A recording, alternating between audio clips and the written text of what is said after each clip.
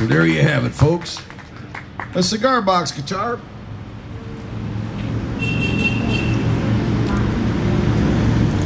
Let's go over the history of the cigar box.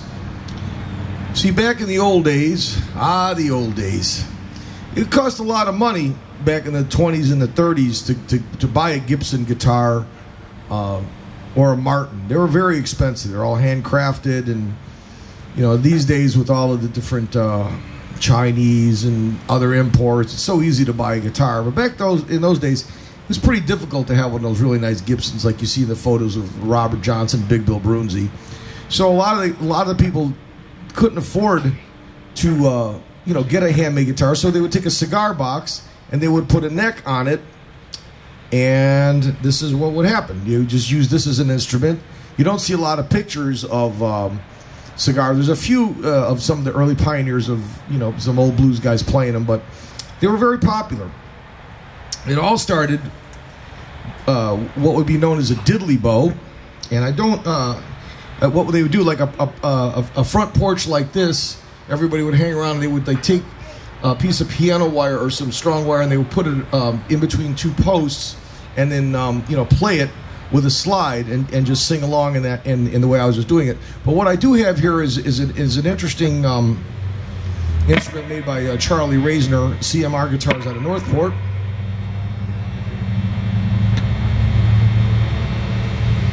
And this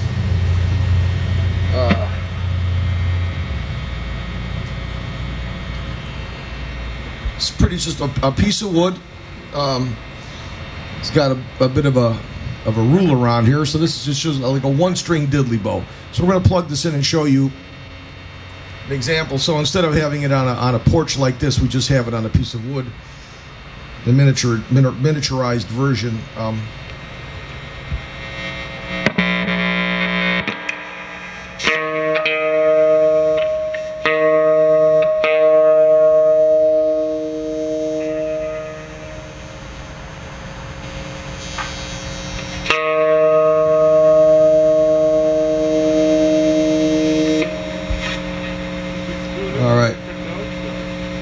Let's say, like, I actually have another one-string, so like if I go to a jam session, I would like show up at jam sessions and they'd be like, what are you going to do with the one string? I'm like, what's the band playing in?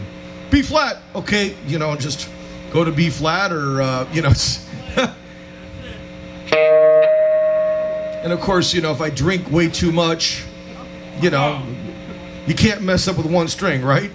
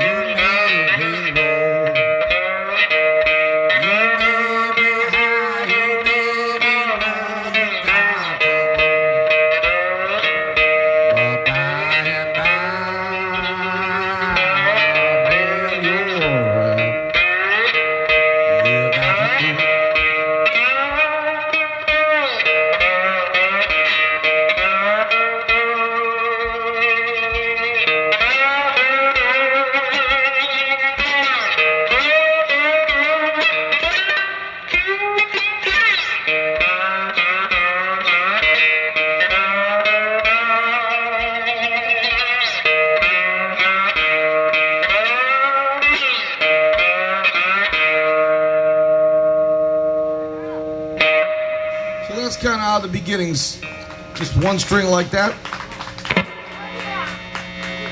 Oh yeah.